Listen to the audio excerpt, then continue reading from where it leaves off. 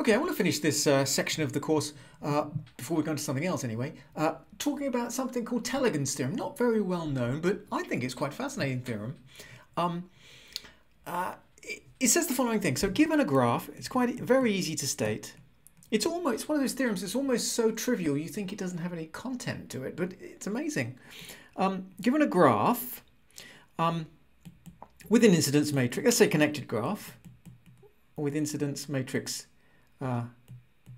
A, and any vector of potential differences E is equal to AX for some x. So that's your vector of potentials.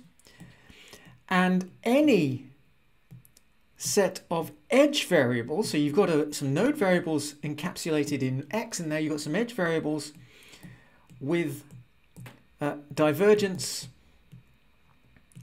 F at the nodes, then then E transpose W is equal to minus X transpose F. Look at that. That's quite a surprising statement if you think about it. It says that two kind of dot products are the same, but think about it. The left-hand side is a dot product of two m-dimensional vectors, while the right-hand side is the dot product of two n-dimensional vectors.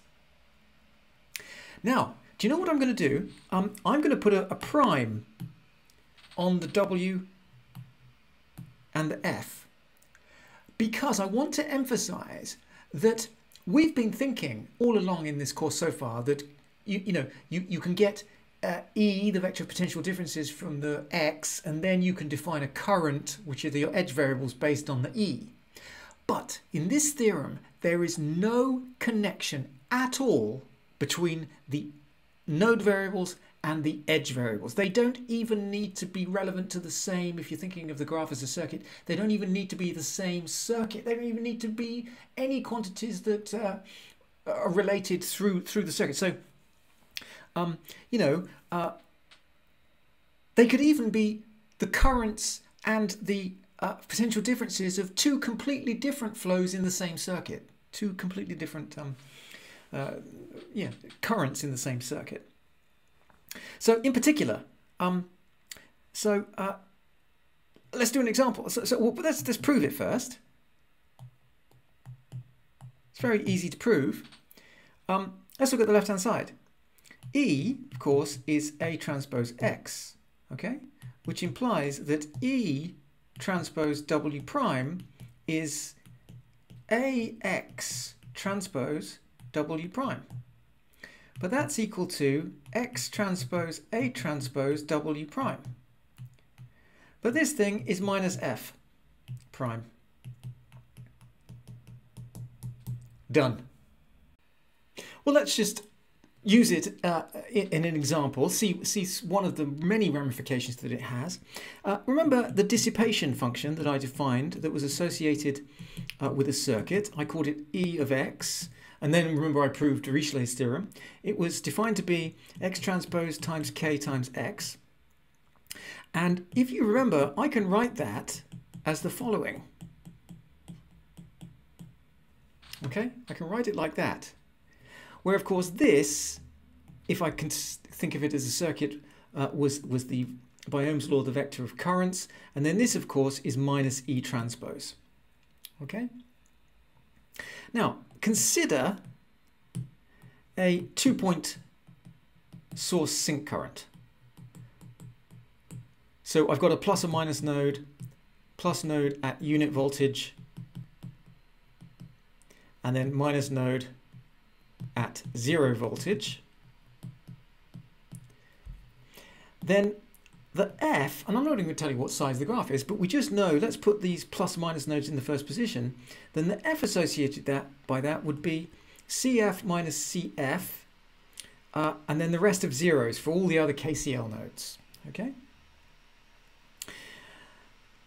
And Tellegen's theorem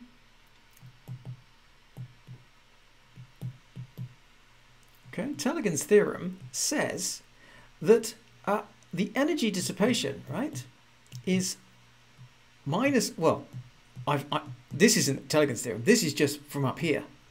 But now Tellegen tells me that this is X transpose F. Okay, by Tellegen. Okay, but F is mostly 0 except for the CF and minus CF corresponding to the plus node and minus node. So what we have there is CF X plus minus CF X minus, because all of the other components look of F as 0, so we don't get anything else. But then X plus is 1, and this is 0. So look what I've just derived for you. Isn't it amazing? The effective conductance of a 2-point plus minus source sink current, the effective conductance is precisely equal to the dissipation in the circuit. Isn't it amazing? And it follows as an almost trivial consequence of Tellegen's theorem here. Okay, so the effective conductance is indeed another way to work out dissipation at minimum, by the way. This was the dissipation at minimum, because remember, the dissipation is an arbitrary function of node potentials, and you have no requirements on those node potentials. We know from Dirichlet's principle that it's minimized, right, at the solution that satisfies Kirchhoff's laws and Ohm's laws, and the minimum value of the dissipation will be given by the effective conductance. Remarkable fact.